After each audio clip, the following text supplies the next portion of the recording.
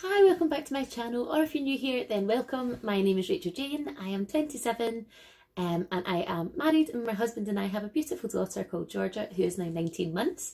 It has taken a while for me to record this video. I don't really know why, I kept just putting it off, but since I've recorded kind of 5 top tips for labour, I might as well tell you about my labour, and then it kind of makes sense as to why I would recommend doing these things. So once again, I understand that everyone's labour and birth are completely different. I'm only just telling you how mine went. I'm not saying it's the right way, the wrong way. It's just the way it was. Everyone always seems to be really interested in listening to labour stories. I really found them useful when I was pregnant. I wanted to know kind of every eventuality that could happen to prepare myself, from nice and easy to out in a car park to surgeries to all sorts of things. I wanted to know everything that could happen, and yeah, just a wee bit nosy. I quite like to know these kind of things. So if you are nosy too and you want to know my labour story, then please keep watching. So I was due on the 28th of July 2017, and I actually was a week over, so I had Georgia on the 4th of August. I had my first contraction at 2 in the morning. It was about 10 past 2. I got up to the toilet and I got a contraction, and I can only describe it as period cramp. That's all it feels like. Now, I have to say that I do get really bad period cramp. I get special like prescription painkillers from the doctors that are anti-inflammatory to help deal with the pain. So I'm used to having really bad periods. So possibly that's why my labour was quite easy, because I'm so used to that kind of intense pain. Possibly, I don't know. Also, I think I said in my last video, my birth with Georgia is very similar to my mum's birth with me. So possibly it's a hereditary thing as well, who knows. But yeah, so I got up, could feel period pain, but only for like not even a minute. And then once it goes, it literally disappears. You have nothing, no kind of even radiation pain or anything, nothing. Just, you feel back to normal. So I got up and I thought, well, if this is it starting, I might as well take paracetamol now to get it into my system. And then if I need to build up painkillers, then we can do that. So I got up, I made a hot water bottle, and that was fine. I got into bed, gave Martin a nudge and said, I think things are happening now. And that was that. Also, I used an app called Flow. I used it to track my ovulation to get pregnant in the first place. And then once you're pregnant, you click a little button on it and it changed like pregnancy mode, and that's the one that says like, oh, your baby's like a melon and all this kind of stuff every month. And then once you get to that stage, there's a contraction tracker thing as well. So I clicked that button and it almost just, it designs a wee graph the more you kind of put into the app. So I got that on the go, and my contraction was 45 seconds and then 10 minutes apart, so that was fine. So I lay in bed for a good while, and I think at about 4 o'clock I got up and put my TENS machine on, which is a little natural pain reliever kind of thing. If you want more information on the TENS machine, please go and see my top 5 tips for labour video. There's a little link there where you can get yours for hire as well. So I popped that on because I thought, again, I might as well get it going at the kind of minimum stage, so I've got time to build up as this gets more intense. And then it must have been about 5, I think, that my mum had texted. Excuse me, I'm getting comfortable. So my mum texted about 5 to say, what's happening, any sign of baby yet, how you doing, kind of thing. And I had said, yeah, I think I'm kind of in early stages of labour. My waters haven't broke yet, but I'm definitely getting contractions. And mum had said, well, I think for a first baby that's a week overdue, I'd be phoning the hospital and letting them know.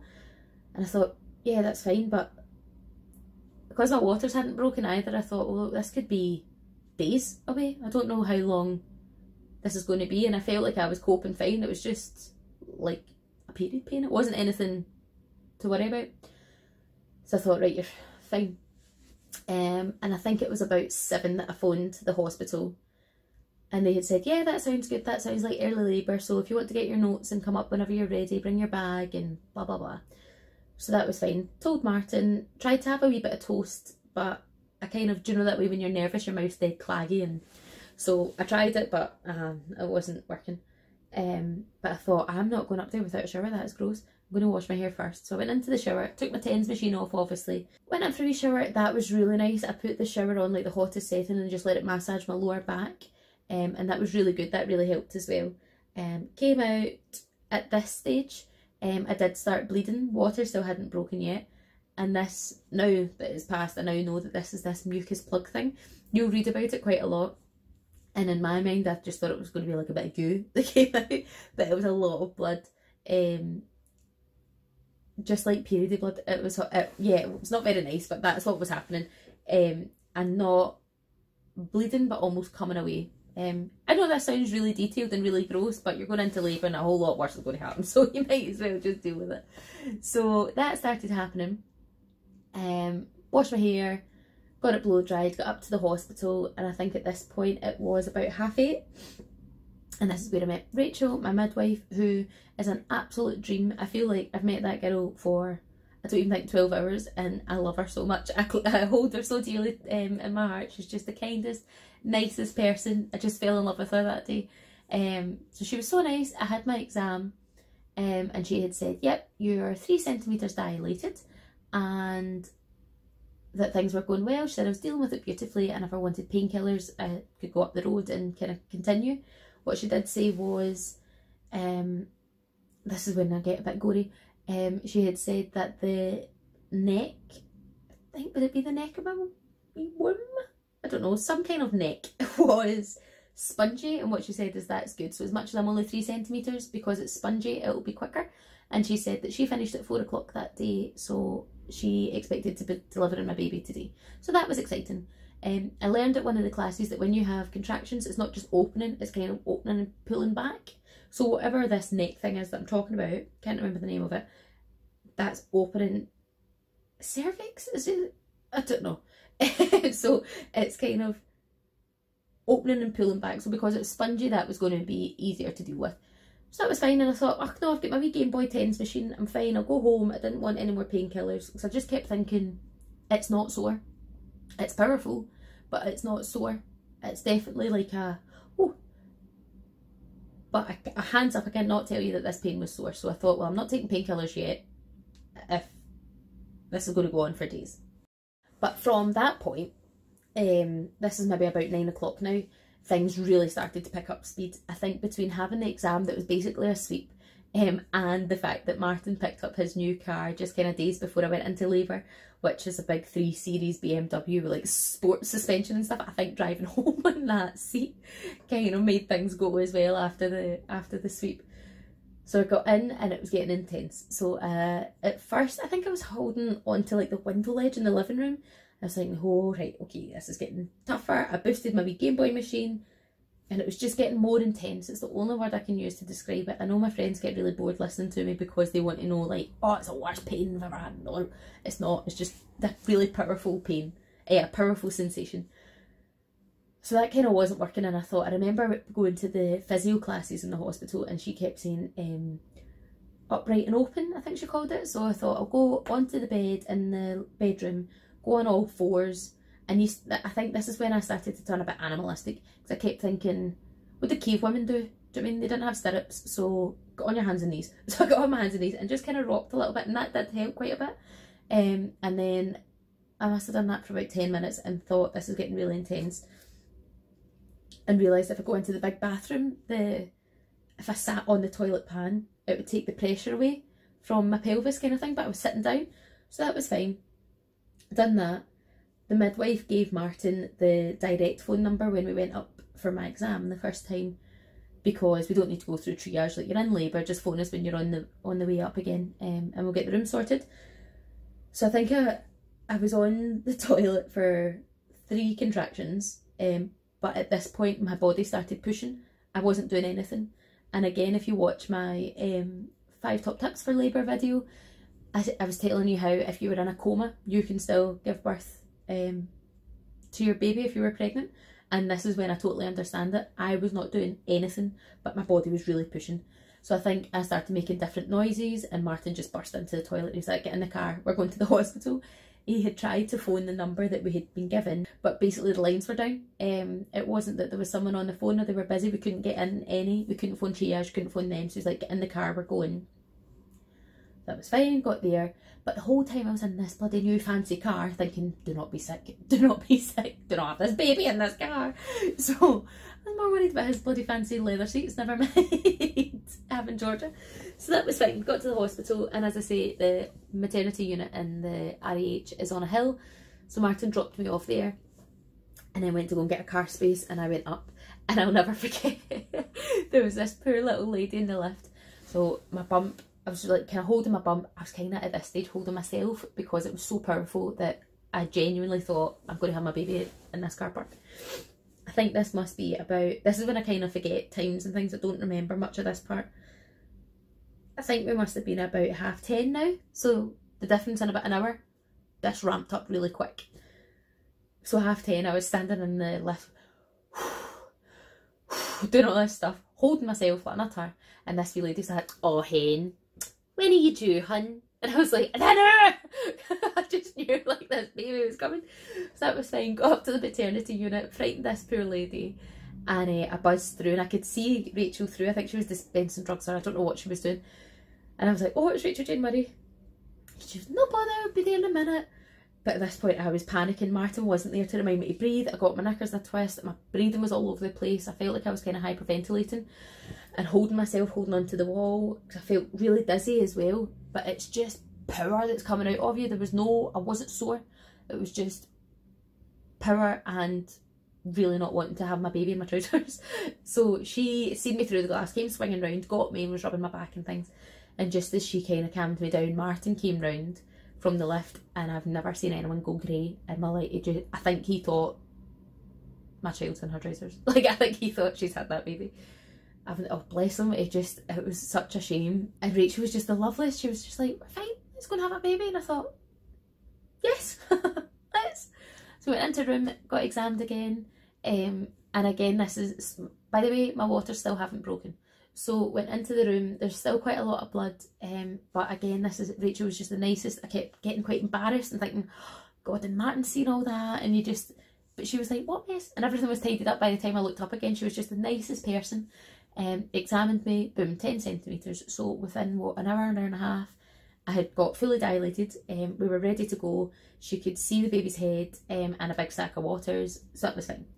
So I got into my wee goodie, my wee hospital gown thing, and we walked along. I don't have any recollection of this, but Martin now tells me whilst wetting himself, but obviously I've got a human in my pelvis, so I was waddling and I've got this thing on, so my wee bum's hanging out the back, and he thinks this is dead funny. The other thing I forgot to say to you was there was no other patients in the ward from my exam, and like even now still nothing. I am the luckiest person you've ever met, so that was nice. And she was like, "Oh, let's go and fill up the water bath and we'll go and have an ice bath." And I thought, great, I'm really excited about that actually. I have no idea how many contractions I had in between. They've still not got much closer. They were always 45 seconds from like until Georgia was born, as far as I can remember, 45 seconds. And they maybe got a wee bit closer, but I felt like they were always 10 minutes apart, 45 seconds. So that's why I never rushed to go to the hospital, because things weren't getting closer. So yeah, we got into the birthing suite, into the pool. It took me a wee while. I remember going, there's a ramp up and I had to stop, and that's when I got gas in the air. And I just kept I never asked for it, I get given it, and well, we might as well. Like, she knows best. I was doing whatever the midwife told me to do. And again, once it stops, you're absolutely fine. So I was obviously really making like kind of animalistic noises and taking this gas in the air. My wee bum's hanging at the back. And Martin's face was a bit like, "Oh my God." And then once it stopped, I was like, "Oh, darling, are you okay? Is everything all right?" Like, it's such a weird feeling. It's such a weird experience. And then again, I had to stop kind of halfway up into the pool because I had a contraction. And then I don't think I was in for very long, because if Martin dropped me at the hospital at about 10:30, Georgia was born at 11:27, so I think it must have been about 11 o'clock, because it took you half an hour to fill up the water bath. So I think I was maybe in it for half an hour, and it was dead nice. They had the lights all down. I feel really bad because I don't remember the other midwife's name. She was behind me with a weird like bendy mirror and a torch to see how things were looking. But yeah, Rachel, we were just having a laugh. We were just chatting about stuff. She put my cannula in and like blood really squirted out it, and she was like, "Oh God," like everything was just dead nice and relaxed. She felt like a friend. I think we were similar ages as well, so that was quite nice. I just felt so comfortable. I don't remember looking at Martin. he was next to me on a chair kind of rubbing my back and stuff, but I don't really remember seeing his face. And I remember getting shouted at once. This is me, typical me though. I run before I can walk, and I know I am right. I'm always the same, and I'm never right. 9 times out of 10 I'm wrong, but I just bash on ahead with stuff. So my contractions were coming and my body was just pushing, and I felt like, oh, just get out, just hurry up and get out. So the midwife shouted at me twice, like, stop pushing because you're going to tear, and that was fine. So I thought, oh god, right. And then the next time she said stop, when she told me to stop, Georgia came out in a worry basically. But bearing in mind, my waters haven't broken, so she was in her kind of sack that was floating about in the water. And yeah, it was amazing. It was such a good feeling. And I remember going into the water and I kind of flipped my leg round and picked her up, and she was just this weird wee purple gooey thing. Like, she was just dead cute. And I remember her feet being so bent back, her feet were almost like this against her shins. But she hardly cried. She cried a wee bit, and then she was dead wide-eyed staring at us. Martin cried a little bit, I think. I didn't. I think I was in a bit of shock. And I got dead upset. I remember thinking, why am I the ice queen? Like, I never cried, but I thought I'd cry when my baby was born. But I just couldn't, like, I was just dead. Like, it's weird. It's like a big love bubble. Instantly thought, that's my wee baby. And nothing was a shock. Like, when I seen her and I thought, of course you look like that. It was dead weird. Like, I remember thinking in my head, oh, what's she going to look like? She's going to have blue eyes. She's going to have big lips. Is she going to have dark hair? Of course she looked like the way she looked. I just thought that makes so much sense. Like, that's exactly you. She was just beautiful. And then I get asked if I wanted my JAG for the vitamin K. Or did Georgia get vitamin K? I think Georgia got a JAG for vitamins and I got a JAG to help the placenta come. And actually, I think that was like 2 contractions and that came. I've heard so many horror stories about how, oh, your tummy has to get massaged like a bit of dough to get this placenta out. It just kind of came away. I kind of forgot that was part of, I thought, like, once Georgia was out, I was like, oh yay. I forgot that had to happen as well. But it was fine, and we just sat in the pool for ages, and then eventually the midwives got me out and got me on the bed. I did get a 2nd degree tear, which is obviously because I was bashing on her head and she kind of came out, but because she came out in a whinny, usually it would be like a bit of the head, shoulders. Georgia came out like a rocket, which is exactly what happened with me as well when I was born. So obviously that's forceful, and I got a 2nd degree tear, which means the muscle, I think it's the skin's ripped through to the muscle, or the muscle's torn a little bit, I can't really remember. But couldn't care less, honestly. It was the weirdest feeling. So I remember being on the bed and I was really shaking, like everything was trembling and freezing, absolutely freezing. And Rachel was kind of rubbing my leg and she was like, it's fine, it's just adrenaline, like, it's really warm in here, you're absolutely fine. And eventually I kind of calmed down. I'm sure she put a blanket on me and kind of couried me in while I was getting my stitches, but we were having such a laugh getting that done. She was like, I'll stick a few in, give you a designer and all that kind of stuff. It was great, like, it was so funny. Whilst another midwife had Georgia over the side and she was doing her kind of newborn test. Even silly things, like she was shouting over, she was like, yep, 10 fingers, 10 toes, 2 eyes. Like, it was just dead cute, like telling me everything. And they were having a laugh, like giggling away and kind of coochie-cooing over her. I think because I was the only patient in the whole ward that I got such a good experience. I had so much attention. Georgia got so much attention.